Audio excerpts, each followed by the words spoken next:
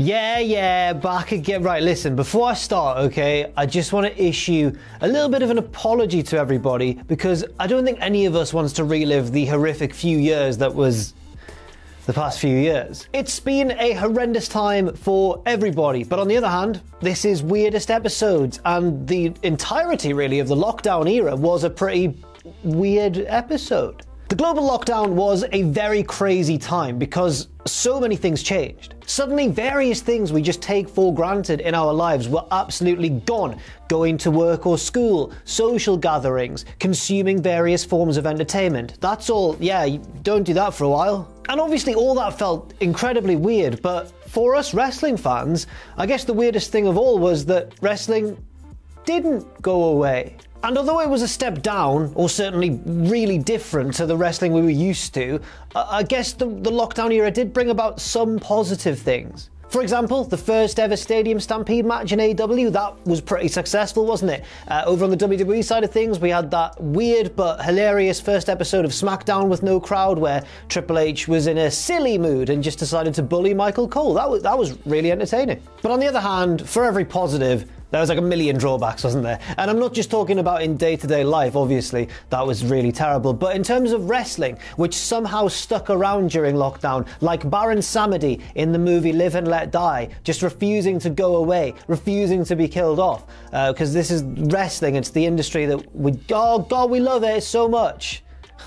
In wrestling, there were so many drawbacks as well. WrestleMania 36 was probably the biggest example of this real weirdness. The biggest, grandest spectacle in all of wrestling, in history, going back decades, is now in the Performance Center in front of nobody, and it's weird.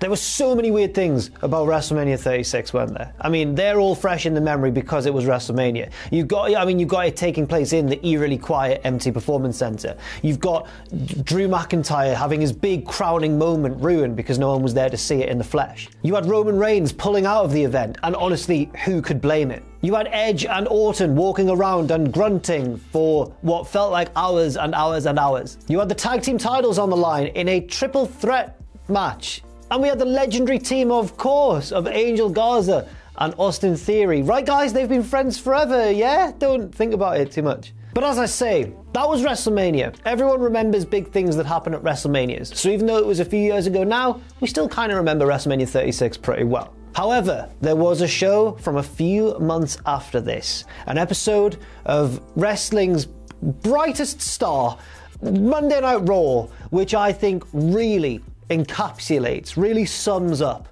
the follies, the foolishness, and the downright weirdness of the lockdown era. I'm Jack from Cultaholic, and this is Weirdest Episodes. Luke, if you'll please hit my little weird intro with the Yep. Yep. It's August 3rd in the cursed year of our Lord 2020, and WWE are about to broadcast one of the weirdest episodes of Raw ever seen. Just to set the scene, give a bit of context around this time, the general atmosphere of the wrestling business, and specifically fan attitude towards WWE, I think the initial burst of gratitude, like, oh, they're still entertaining us in this trying time, I think by August, that had kind of started to wear off a little bit. And while I think everybody was still feeling very grateful towards the talent, towards the wrestlers themselves, I don't think they were feeling too generous towards Vince McMahon or the WWE creative team, especially not after the horror show at Extreme Rules, and the eye stipulation, and the swamp stipulation also. And I can't fault WWE for trying to experiment with different creative ideas that they perhaps couldn't do in front of a live audience. That was quite clever at the time, I suppose. They were experimenting with things like that Money in the Bank ladder match, which took place inside Titan Towers. That was a novel idea, which many people enjoyed and many people didn't, but at least they were trying something different. You also had the weirdly promoted best match ever between Edge and Randy Orton, which did suffer from being kind of edited in post. So even though it was a great match, it kind of challenged our very conception of what can be considered a good wrestling match. But while you had all these kind of weird experimentations and things which kind of challenged opinion and split opinion and caused nice debate, I suppose, then you had Extreme Rules, the horror show at Extreme Rules, which is where things really jumped the shark. Little did we know that as rubbish as that show was, on Raw, things were about to get a whole lot worse. Let's dig in. This August 3rd edition of Raw comes in between the Horror Show at Extreme Rules and SummerSlam. It's in the gap between those two pay-per-views. It also comes in the gap between the empty arena era and the Thunderdome era. It's kind of in between those where the audience was like performance center people, suspiciously enthusiastic, muscular fans who do exactly what is expected of them at all times. You can tell these are plants because they are all delighted to be here. Not a single one of these has ever complained about a wrestling show on Twitter. That's because they're probably too busy working out at the gym or being conventionally attractive or doing something actually worthwhile with their lives. And it's disgusting. Disgusting! And to my absolute delight, one of the first people to grace our screens as the intro is happening and we're panning around is that Von Wagner from NXT. My word, it is. I know the mask kind of obscures who it might be. That is unmistakably Von Wagner, the heart and soul of the finest brand in all of WWE today. And I couldn't be happier. This episode's gotten off to a wicked start. I can't even talk, I'm so excited. We then see our commentary team. Who's the trio, you ask? Why, it's Tom Phillips, Byron Saxton, and Samoa Joe, which felt normal at the time, remember? But in hindsight is absolutely insane. One's now at Impact, one's now wrestling CM Punk, renewing a decades-old feud, and one's, well, I mean, Byron's still being Byron Saxton. Samoa Joe is a particularly interesting case. Like, if this episode of Raw had a bit like the Faith Evans bit at the end of Coach Carter, where it's like, I'm hopeful, yes I am, hopeful for today, and then the subtitles come up like, this guy went to UCLA and sat on the bench for 4 years, this guy got a business degree, this guy did that. Samoa Joe's would be so weird. It'd be like Joe remained commentator until the following April, where after wearing a poncho at WrestleMania, he was released from the company, then was hired back a couple of months later, then became NXT champion once again, then was forced to relinquish the belt, then became a trainer, then got released again, and is now working for Tony Khan. Tom Phillips runs down the start of the show. He's like, here's what we can expect, guys. Wait 1 second. The lights just flickered and things went a bit weird. What could this possibly mean? Oh, just you wait, because we're going to find out eventually. Hold your horses. It's really good. It's really bad. It's really good. The first wrestler out from the back is Apollo Crews. Apollo! Just in case you didn't know who it was. Here he comes. And then the lights flicker again. And this time, Tom Phillips sells it like Dolph Ziggler. He's like, what? Oh my goodness, what happened there? His explanation to the audience is, sorry folks, I think we have weather in the area. Weather in the area. There's always weather in every area. Oh, sorry, I thought we were on Jupiter for a second. In fact, isn't Jupiter infamous for having that bit of it that looks like an eye and there's a perpetual storm raging within Jupiter? Jupiter's a mystery, man. Of all the planets in the solar system, I'm probably maybe most scared of Jupiter. Because it's just so big, man. It's incomprehensibly big. Let me know which planet you're most scared of in that comment section down below. 1, 2, you hear the clock ticking. 1, 2, here we go. I'm coming. Nobody can stop me. Nobody. That's right. MVP comes out as well. He's got a US title belt, but he's not US champion. Basically, at the last pay-per-view, Apollo couldn't defend his United States Championship because he'd been beaten down by Bobby Lashley, so then MVP declared himself champion, but he's not actually the champion. Apollo is still the champion, and they're having the actual match right now. MVP is out with the Hurt Business, which at this time consists of Bobby Lashley and reigning 24/7 champion Shelton Benjamin. Oh dear. MVP cuts a promo on Apollo and says, once we're done battering you, mate, you can go and hang out with Cedric Alexander and Ricochet in catering. Now, I should point out that Cedric and Ricochet are feuding with the Hurt Business at the time, but out of context, it just feels like they've caught some absolute strays from MVP at random. The match goes how you'd expect, with Apollo the younger, the fresher, the more athletic of the two, but MVP is controlling things with the help of his heelish pals on the outside. And then the lights flicker again. It's that weather in the area. What's going on? MVP here sells it really well. He even does like a comedy like, what's going on here kind of expression. And I also have to commend the roster here for being so committed to putting over this incoming force that we don't know what it is yet, but it's certainly threatening just by their reactions. It's been put over, in fact, way more than any babyface in the Roman Reigns era. Oh dear. Oh dear. I'm not over Cody losing it in the main event of Mania.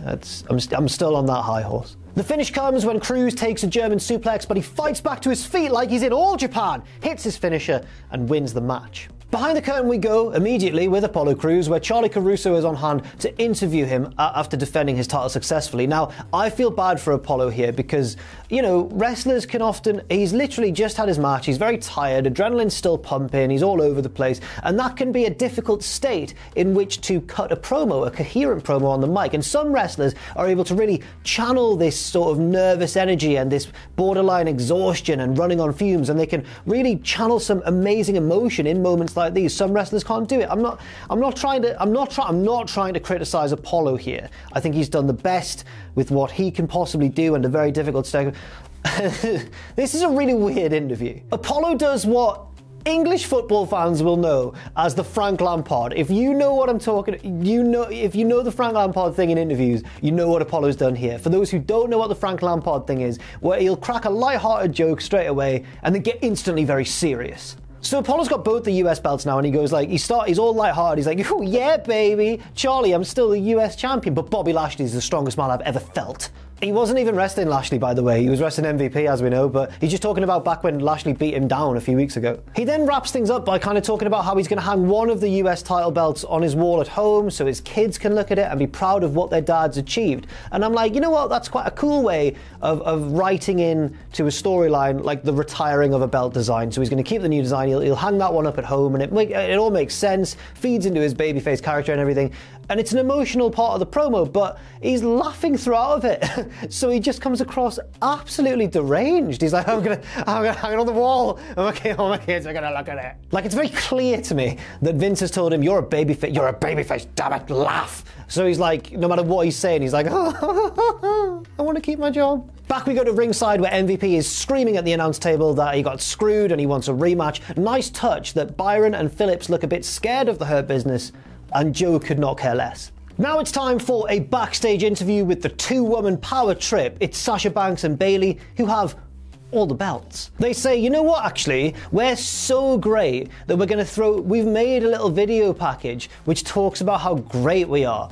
And then we get, like, they throw to a professionally edited video package which even has, like, that guy doing the, in a world, like the voiceover, in a world. God, I cannot physically make my voice go low enough. But anyway, this is a trope of wrestling that I've never understood, and it gets used quite a lot these days, where you've got a cocky heel wrestler who goes, I'm so sick, look at how great I am, I've even made a little video package to show how sick I am. And then you obviously get a very in-house produced, well, in this case, WWE style video package. The only time in recent memory I can think that this trope was utilized successfully was when Jericho and the Inner Circle did it, but they were like doing a parody of the Nightmare Family style of like the Cody Rhodes stuff. That was genius, to be fair. But hold on now, because this isn't any normal hype package for Sasha Banks and Bayley, because right at the end of it, somehow Asuka has managed to like hijack the video and just like splice her own bit in at the end. Presumably she's also got Premiere Pro, so shout out to that. What does she do in the video package? She sits in a room and kind of rambles in Japanese,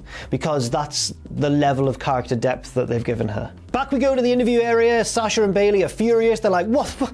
How'd she get access to our video? What the hell, man? And then Shayna Baszler comes along and she's like, Sasha Banks, I want a title shot off you right now. And Sasha's like, well, you're not getting one. Bang! Shayna decks Sasha. Now, then something really weird happens. Think in your brain now how a segment like this would usually go. Like, someone's just come in, demanded a title shot, deck the champion. This is going to lead to a brawl, right? Or a scuffle, or a beatdown, or maybe just the champion's totally KO'd.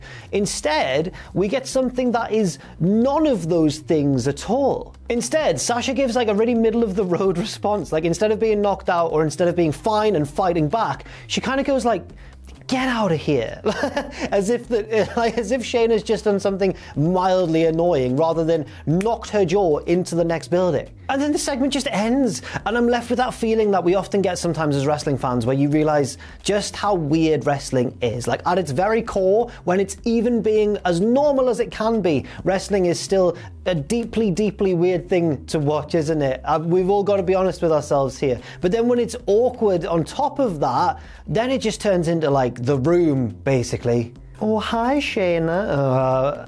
Yeah, you can keep that in, Luke, but also keep this bit in so that it comes across to the audience that I wasn't confident about this joke. Elsewhere, the IIconics are trying to convince Kevin Owens to let them be guests on the upcoming edition of the KO show.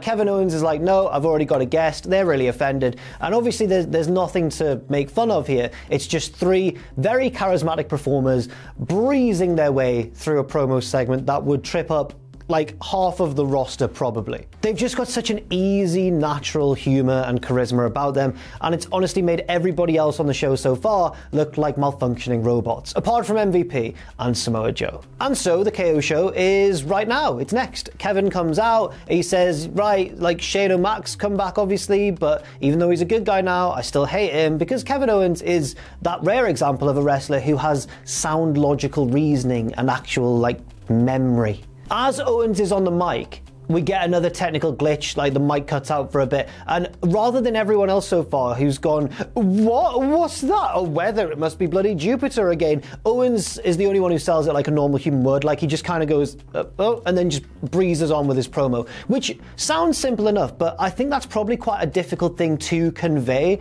So, I mean, I'm not breaking any new ground here, but Kevin Owens is awesome at what he does. KO then brings out his guest, neither member of the IIconics because he rejected them. No, it's Destination Ruby Riott. Not Soho. The gist of their conversation is Kevin Owens basically saying, it's been a while since you've won, isn't it? And Ruby's like, yeah, my recent win over Peyton Royce was actually my first victory since about 6 months before that. And Kevin Owens is polite, but should really go, yo, you're really bad. Ruby says, yeah, man, that made my victory last week really special. It was the first one in such a long time. The only thing that would have made it even better would have been if my old tag partner Liv Morgan had been there to celebrate with me. And Kevin Owens is like, well, here she is. And Liv comes out, and it's really awkward. It's as awkward as like when you bump into your old girlfriend from when you were 17, not her, but her parents. You bump into her parents at the pub, even though you've not seen them for like years since you broke up. And then you're with your new girlfriend, and she hasn't even met your parents yet, but she's meeting the parents of the girl you went out with when you were a teenager, and you're just like, oh, this is... Not that that's happened. Not that that's...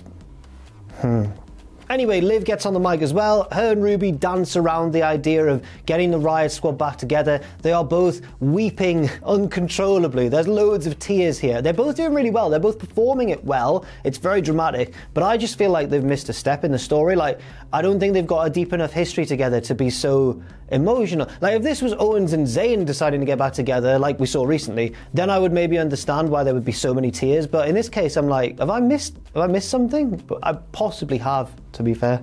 Anyway, out come the IIconics, bitter about not being on this segment, and they interrupt things, and commentary act like they've just crashed a funeral. Commentary are like, this is so disrespectful. They come out and they brag about being way better best friends than Liv and Ruby ever were. Kevin Owens is like, can we cut her mic? And Peyton Royce slaps him like Inoki. Owens is like, was that really necessary? Billy Kay slaps him as well. And then, you know, the faces attack the IIconics, and then the IIconics bail, and the faces stand tall. When I say the faces attack the IIconics, I mean just the two women, Ruby and Liv. But it'd be a bit awkward if Owens had joined in as well and it was just a vicious 3-on-2 beatdown. That didn't happen, don't worry. Backstage we go, and who is this? Why, it's Omos, but we don't know his name is Omos yet. Back then, the reaction to him was just, have you seen this giant dude? Omos is the bouncer. He's standing watch over a door. A guy comes up with a tray of drinks, but Omos scares him away and doesn't let him inside. And there's music from inside. You can hear it behind the door.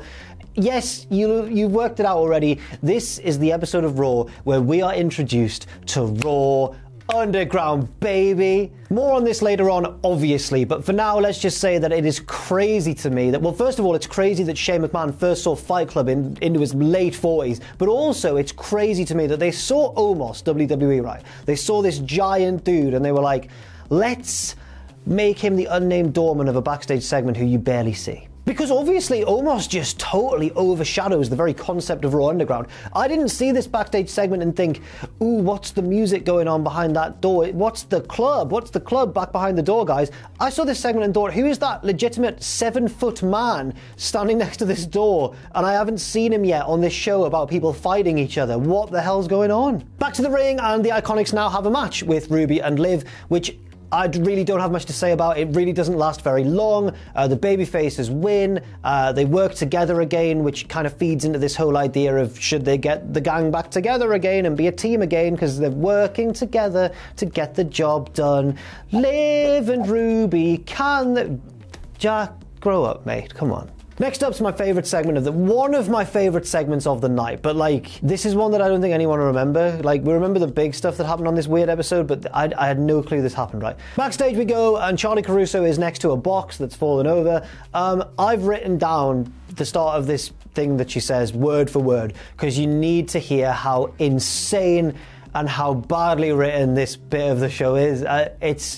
It's scarcely believable. Keep in mind, before I read this to you, that this is professional wrestling that we're watching. It's the thing we're all fans of. It's the thing we all love. It's the most crazy, wild, unpredictable, unhinged, dramatic medium in the entire world. It's the most dramatic storytelling medium in the world. The writers can take this in any direction they want.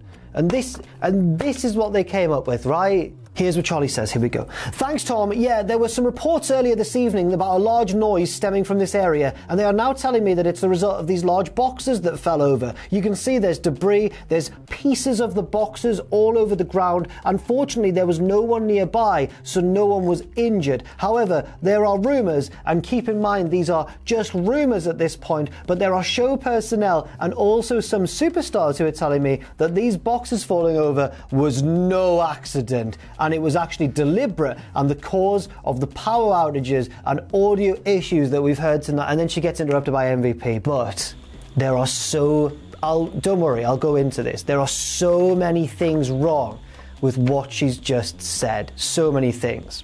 I'm Jack from Cultaholic Wrestling, and these are the top 10 things wrong with Charlie Caruso's promo right here.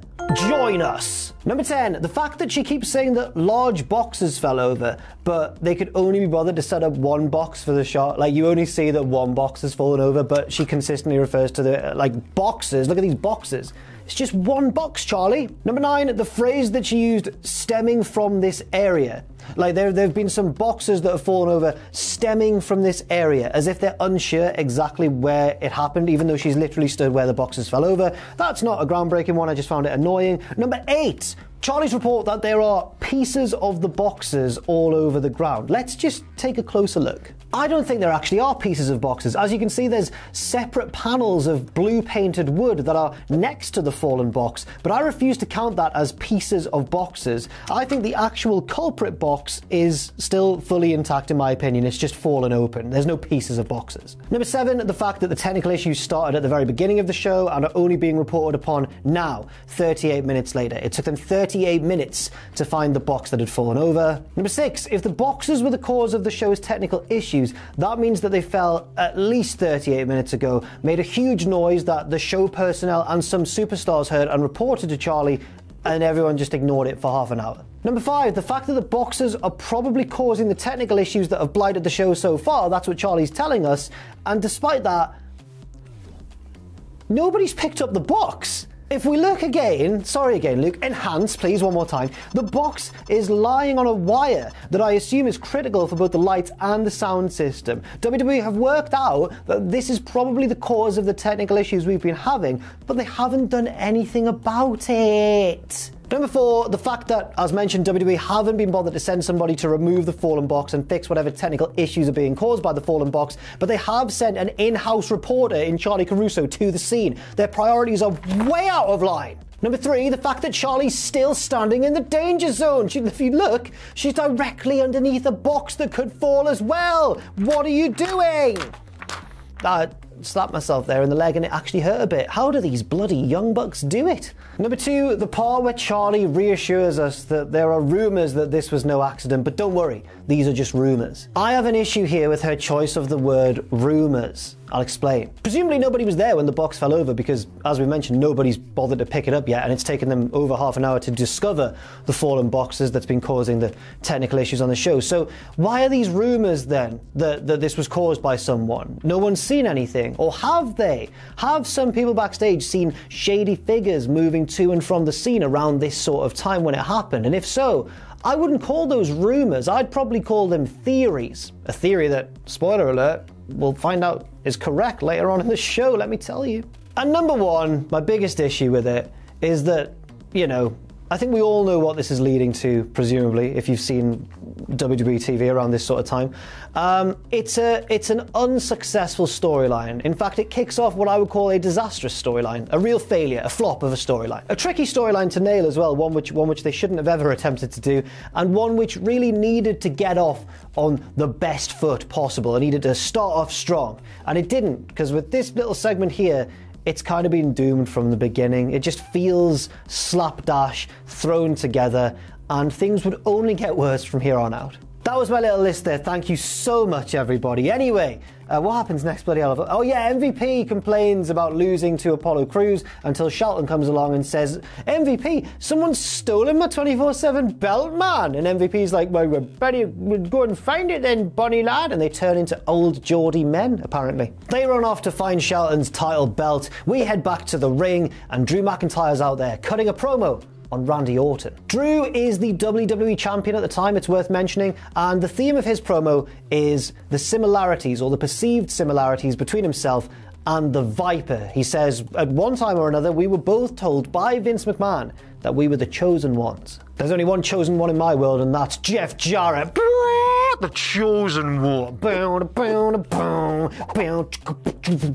Drew raises a very interesting point. He says, I dreamed, I fighted, I clawed to make it in WWE, but Randy Orton didn't. It was just handed to him. He was born into this. And then we get quite an interesting change of topic from Drew, who says, he brings up the time he was released in 2014 and says, yeah, I was young then, I was naive, I made mistakes, I did probably deserve to be fired, but look at what Randy Orton's done, and look at all the crap that people have had to clean up that he's done. It literally says, he says, literal crap that you've caused in the past that's had to be cleaned up, and you should have been fired so many more times over than I ever was. And basically Drew's saying, like, how have you still managed to stick around when I got sacked? And I think that's a damn good promo. Orton interrupts with his very short-term manager at the time, the Nature Boy Ric Flair. Orton is fired up, like he's in this era of his career when he was a really motivated heel promo. Ric Flair's kind of got a sleepy smile on his face. He's just happy to be there.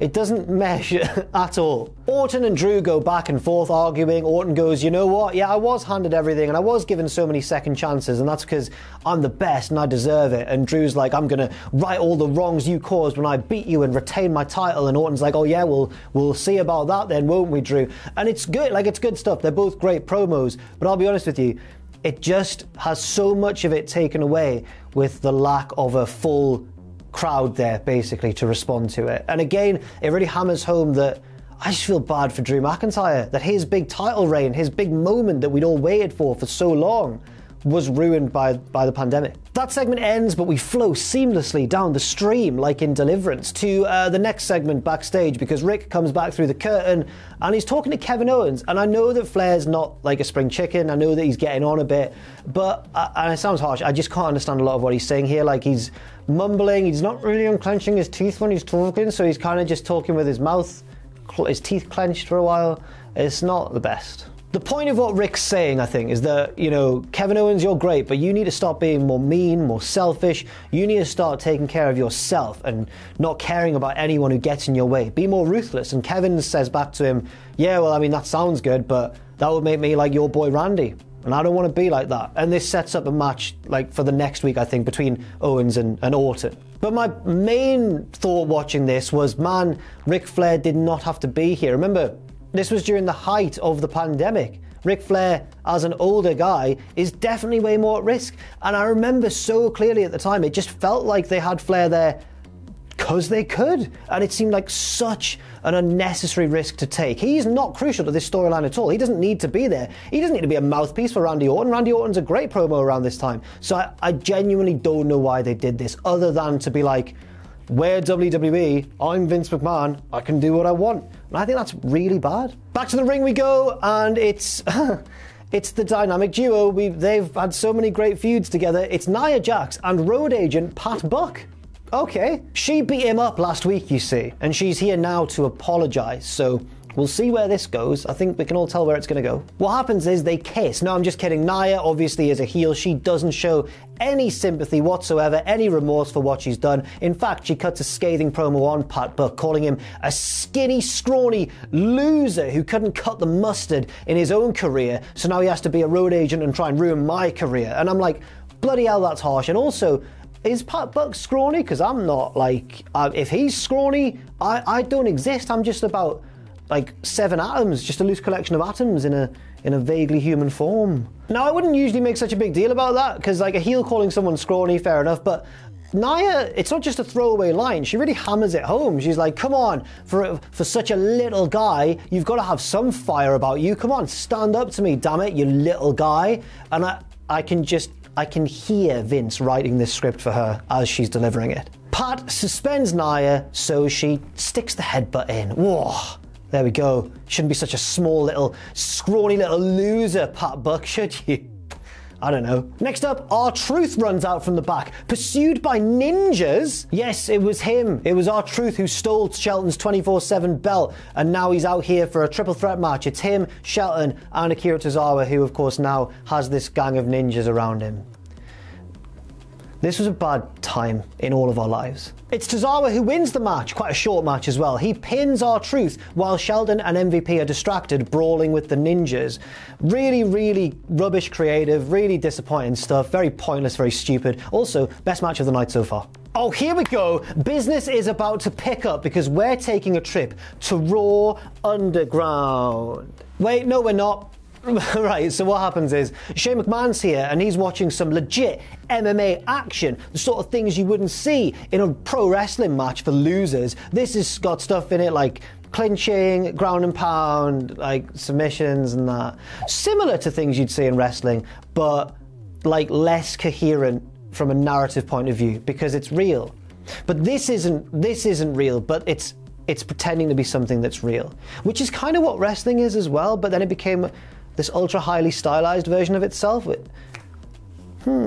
What's the point of Raw Underground? Anyway, Shane's there and goes, hi, I'm Shane O'Mac and welcome to Jackass. I was going to do Johnny Knoxville's intro there. But no, he goes, hi, I'm Shane O'Mac and you're about to see Raw Underground. Tune in at the start of the 3rd hour of tonight's episode of Raw. And I'm like, what? We have to wait until then? Well, what was the point of... Oh, man. I also love how Shane's dressed. Like, I like the idea of him before getting to the arena or the performance center for the show. He's looking in his wardrobe and he's like, what can I wear that screams like gritty underground, like Raw Underground Fight Club kind of vibes? And instead he's kind of gone for tactical training exercise in the desert. Now we get a backstage interview with Dominic Mysterio. Obviously the change from him then to him now in just a few short years is staggering. Rhea Ripley really made a man out of him. And this reminds me of the Luke Skywalker theory, which I've read somewhere online, but does anyone else know about this?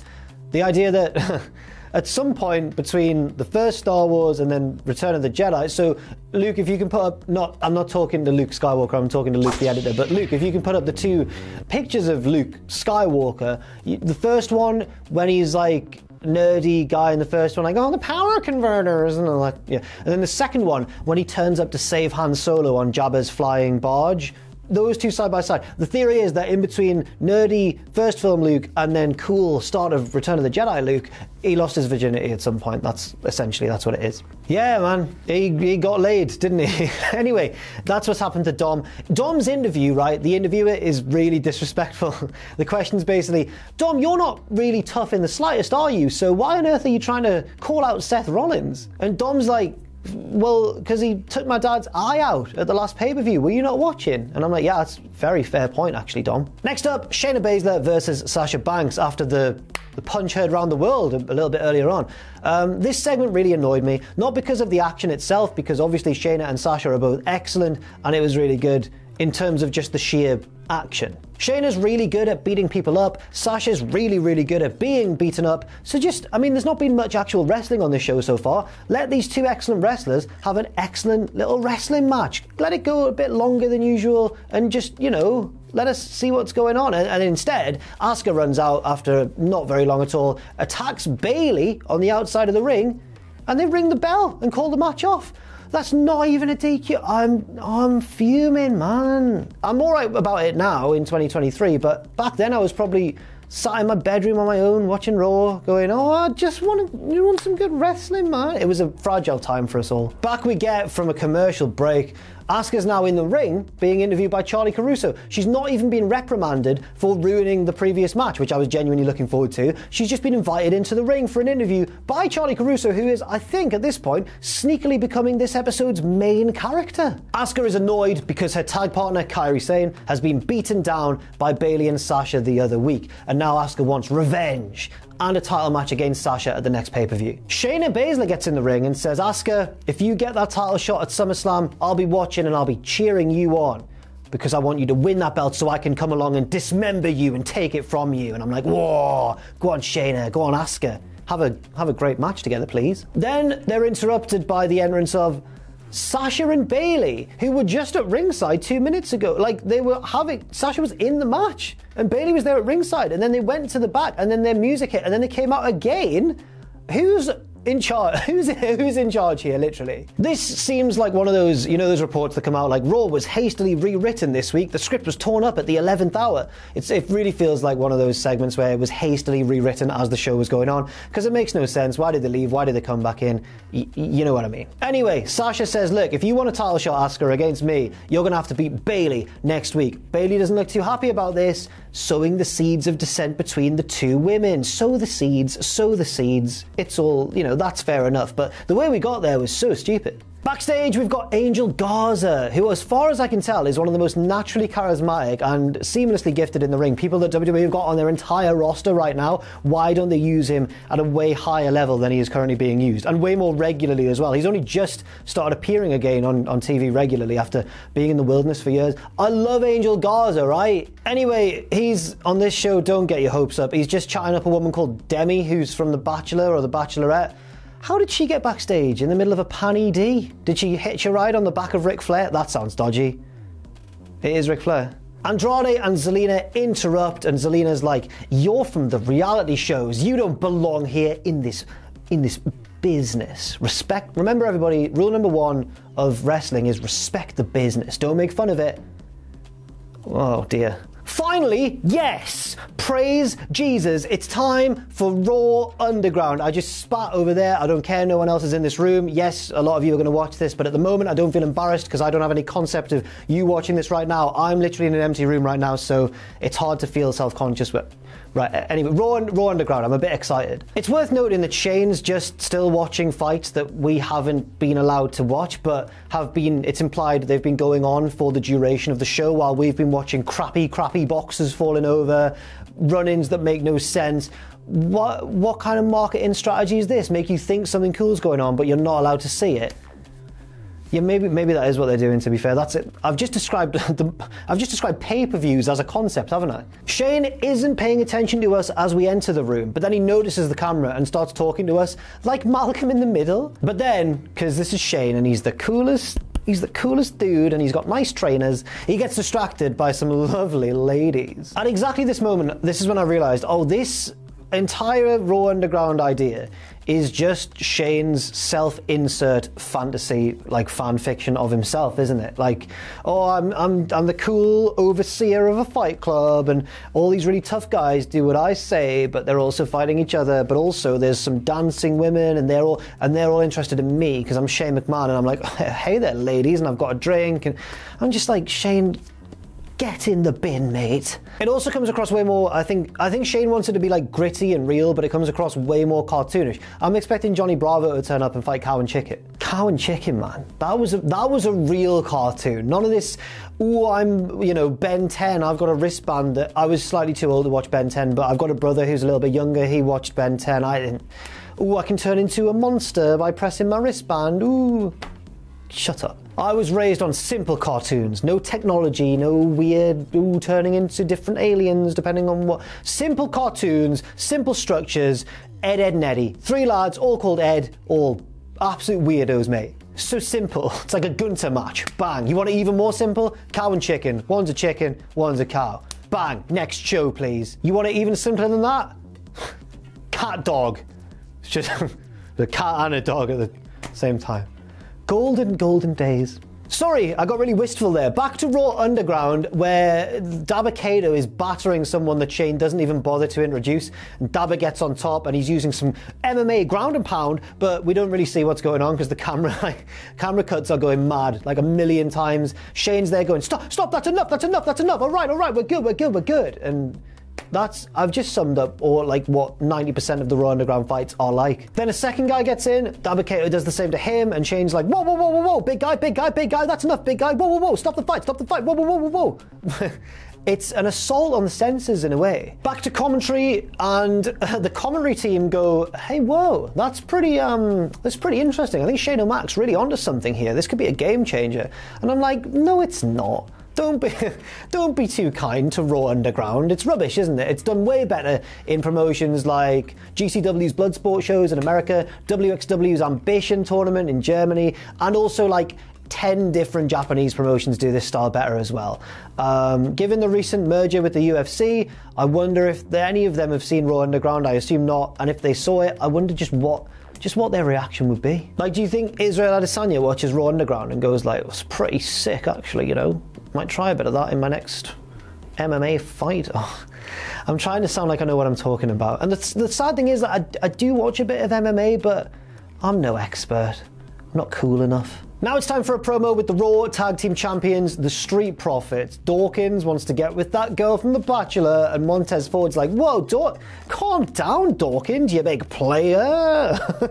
The Street Profits then cut a promo on Garza and Andrade, and they're saying, look, we're way better best friends than you two guys are. Zelina Vega just stuck those two together. We're real best friends. This is the second promo in the show, which is based entirely around the idea of being better best friends than your opponents are. The IIconics tried it with Liv and Ruby earlier on. They are interrupted by the targets of their ridicule, Garza and Andrade, who come out, and instead of a tag match, we're actually going to get 2 back-to-back singles matches. Fair enough. First, Dawkins takes on Garza, and it's going pretty well. I'm enjoying it quite a bit. And then on the outside, Montez Ford collapses. Dawkins is obviously distracted by this, and Garza, he takes advantage of it and gets the win. Instead of the show then being stopped to check on a man who just collapsed on the outside, he wrestles his match anyway, which is, you know, foolish. The match goes on a bit, but Ford's still very much selling whatever's happened to him. Like, he's grabbing his stomach, he's like hunched over, he's woozy as well, he doesn't know what's going on. Even at one point, even Andrade stops and he's like, what's going on? The ref gets in the way and he's like, right, match is over, get me a doctor. And that's just it, that's just how it ends. What's going on with Montez Ford? Has he been poisoned?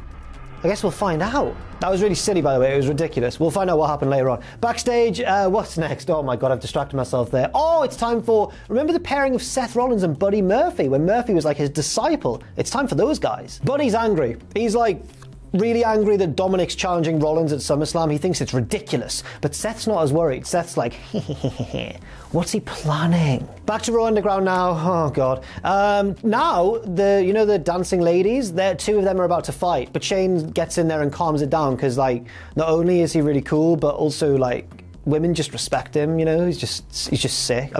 Literally, a fly... Yeah, literally, as I'm talking about Shane being suave and cool, the opposite is happening to me right now. Anyway, it's time for a Raw Underground fight. Shane introduces, so he says that Eric from the Viking Raiders is taking on a real tough kid. We don't know his name. Eric destroys him so much, it's not even funny. It's like the other guy's controller isn't even plugged in. Shane at this point commentates by going, this is sick. These shots are stiff, they're so stiff, these are stiff shots. Eric wins, and it goes without saying, but just to point it out here, by the way, there's no continuity between what's going on in Raw Underground and what's going on in the real Raw universe, because like Dabba Kato is destroying it, but he doesn't get a push on Raw. At this moment, Eric is all serious and cool and tough, but this is the last thing he was doing in a feud with the Viking Raiders, with, you know, against the Street Profits. That stupid comedy stuff that was going on, remember? I think Luke's just put up hopefully a picture or 2 there. It was really stupid. But because this is Raw Underground, we go back to commentary with Tom Phillips, who goes once again, this is awesome. Shane's had a really good idea here. And I'm like, stop it, Tom Phillips. Back we go to the main character, Charlie Caruso, who's waiting outside the medical room to try and check up on Montez Ford's condition. Angel Garza comes along, starts flirting with her, and Charlie's a rubbish journalist. Because Obviously, in real life, all that stuff's went down. But in character, she's also a rubbish journalist.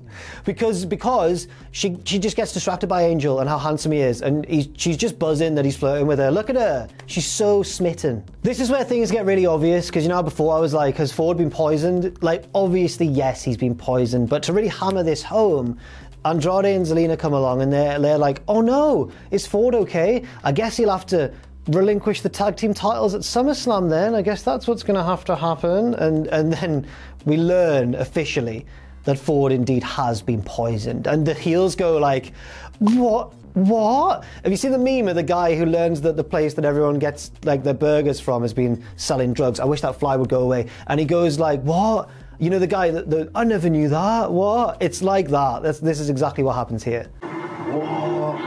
Nah, I never knew that. Bianca, obviously Ford's partner in real life, emerges from the room and tries to fight with Zelina for poisoning her man, and they get held apart. Tom Phillips, now here's where things get stupid. They've been stupid already. This is where things get really stupid. Tom Phillips goes, hang on, we've just obtained some CCTV footage from outside earlier today, and we see a group of masked hoodlums throwing Molotov cocktails at a power generator. And you thought a box falling over. They thought a box falling over caused the power issues, not the flaming bottles being thrown at the power generator. Charlie told us that was a box. In a corridor, main character Charlie Caruso stops the Hurt Business and goes, lads, you're having a rubbish night, aren't you? That's basically what she says. You're having a really bad episode of Monday Night Raw. Shelton, you lost the 24/7 title. MVP, you lost a match to Apollo Crews. And Bobby Lashley, the way things are going, it's probably a good thing that you're not wrestling tonight, eh? I'm like, Charlie, what the? She's dropping savage bars on these fools. Obviously, they don't take too kindly to this very scathing criticism. In fact, MVP says, Charlie, what the hell are you doing? You've got people outside throwing Molotov cocktails at the generator, and you're asking me stupid questions like that. And I'm like, you know what? That's actually a very fair point. Bobby wants to blow off some steam, and he goes, right, let's find where that Raw Underground is taking place. And he heads off. God, I hope he doesn't get into any fights at the Underground Fight Club. That would be disastrous. After a long video package recapping all the drama recently between Seth Rollins and Rey Mysterio, and then Seth Rollins and Dominic Mysterio, we finally get the arrival into the arena of Seth Rollins. Seth is accompanied by Murphy and also gets on the mic and calls out, of all people, Tom Phillips. He asks if Tom considers himself to be a professional. And at this point, one of the guys in the crowd, I don't think this was planned, but it's really funny anyway. Like, it's genuinely my favourite part of the show, probably. Just gets really defensive on behalf of Tom Phillips, going like, what's your problem with Tom? Like, you hear him from off camera going, that guy's a broadcast journalist, Seth. Seth accuses Tom of cheering Dom the other week when Dom was beating up Seth with a kendo stick, and he goes right up to the table and gets in Tom's face. Tom does a great job of looking scared. Samoa Joe just hilariously just looks bored. He's like, yeah, I beat this guy in Ring of Honor in 2008. I'm not intimidated. Seth tells Phillips that he's being replaced on commentary, and then he goes, Murphy, take him. Murphy comes over, Joe gets up to defend his broadcast partner, and I'm like, oh yes. And Joe's like, if you want to take my buddy Tom, you've got to go through me. I'm like, oh, try something. Samoa Joe's awesome. This leads to a bit of a standoff, and the two heels grab chairs to keep Joe at bay. And there's not really anything going on there. But then from behind, here comes Dom. The opening's there for him. And he attacks Seth with a kendo stick, and the heels have to bail, and Dom's fired up. I should mention, actually, during that little scramble while the heels were running away, Seth gets control of the kendo stick, goes to hit Dom, but accidentally hits Murphy instead. And it's such a funny... I mean, I wouldn't like to take that shot, but they do a great job. It's such a funny sell and connection, and he just cracks his own friend with a kendo stick. It's hilarious. Sometimes wrestling at its most slapstick is when it's at its best. Seth accepts Dom's challenge for SummerSlam, and by the way, that acts, I believe, as Dom's WWE debut. Back to the announce table we go. Tom Phillips is still very shaken up by what's just happened, so Joe gives him just a little cool guy fist bump, and Tom sadly accepts the fist bump. He's still like scared, but he's like, thank you, Joe. We all deserve a Samoa Joe in our lives, around these mean streets. Our main event is up next, and our main event of the night is Raw Underground. Raw Underground is the main event. Shane is commentating in his Shane way. This is sick. This is ground and pound. He's commentating over a Dolph Ziggler match. Dolph is busy tapping out some fool. Then the Hurt Business come along, and MVP says, right, Raw Underground is now under management of the Hurt Business. He then goes, right, who wants to face Bobby Lashley? And do you know who I think it is? I think, please clarify if I'm wrong, but I think I think the guy who faces Bobby is Cool Hand Ange from the Jericho Appreciation Society and from beloved indie tag team 2.0 before that as well, but it's Cool Hand Ange. He gets very quickly knocked out by Lashley, then MVP beats up some guy that I didn't recognise, and then Shelton beats up, I think that was Dio Madden, and the Hurt Business are just running wild. Then they start beating up the crowd, and like they clear the room. Like they clear the room of Raw Underground, and eventually it's only Shane left. But he's cool Shane, so he's not intimidated by them. He's just kind of cool. He's in on the joke. He's in with the guys, the Hurt Business. So he goes like, hey, whoa, calm down. This is sick. He goes, hey, I like you guys. And as long as Raw Underground exists, you guys can keep coming. You can keep hanging around here. I'm like, get lost, man, Shane. But that's what happens. And then they're all posing in the ring. And Shane's in front of them on the floor like Bugs Bunny going like, that's all, folks. Like, get in the sea, mate. So that's the end of this segment of Raw Underground, and it's also the end of this episode of Raw, which wasn't just the first time we see Raw Underground, but also, as you might have suspected, the first time we'd see Retribution. That's right. Let's give a summary of where all these threads would end up. After being presented... Oh, and by the way, if you want, stick on in a separate tab, stick on Faith Evans. I'm hopeful, yes I am, hopeful for today. After being presented as the toughest man in all of WWE and Raw Underground as well, Lashley would go on to watch his manager MVP lose a title shot to Apollo Crews on the SummerSlam pre-show. Elsewhere on the show, Asuka got a shot at both of the women's titles, losing to Bayley, but later taking Sasha's belt off her and ramping up tension between Bayley and Sasha. Elsewhere, the Street Profits got revenge for the Poison Angle, beating Andrade and Garza to retain the tag belts. Seth Rollins beat Dom in Dom's in-ring debut, where Dom held himself in good stead. I think he did all right. And Drew McIntyre retained his title against Randy Orton, but it was with a roll-up, because he's a good wrestler, you see. Elsewhere on the SummerSlam show, we didn't see them on this episode of Raw, but Mandy Rose beat Sonya Deville in a loser leaves WWE match. Really ironic given how things have turned out and which one has actually left WWE. And in the main event, The Fiend beat Braun Strowman to win the Universal title. But more importantly, they were both attacked at the end by a returning Roman Reigns. This would lead, of course, to Roman winning the belt, becoming champion, a title he still holds now, at the time of recording, and presumably forever. If you're watching this from a future in which Roman doesn't hold the belt anymore, let us know what's going on in the comments down below. Do we have flying cars yet? Thanks very much for watching. I've been Jack from Cultaholic Wrestling. That was a weird episode. Thank you very much to Luke on the edit as well, and thank you all once again for watching. Thanks again, and I'll see you soon, guys.